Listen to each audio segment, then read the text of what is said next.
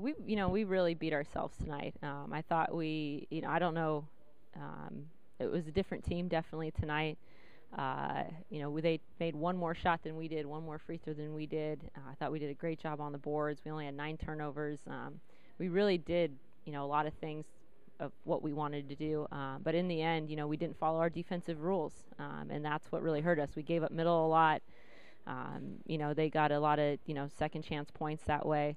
But we weren't very disciplined tonight. It was really that's disappointing. So it's not who we are. But we'll be back Monday, and we'll get back at it, and we'll be better and ready to go next week for Humboldt and Sonoma. Yeah, I think that, in terms of talking to the team right now, it was,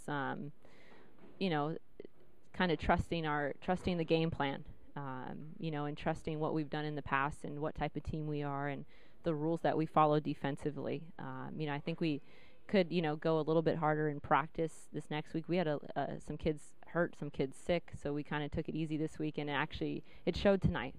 So as a staff, that's kind of our fault. But I think we'll turn it up a notch next week, get ready for Humboldt and Sonoma, and I'm sure you'll see a much different team Friday and Saturday night.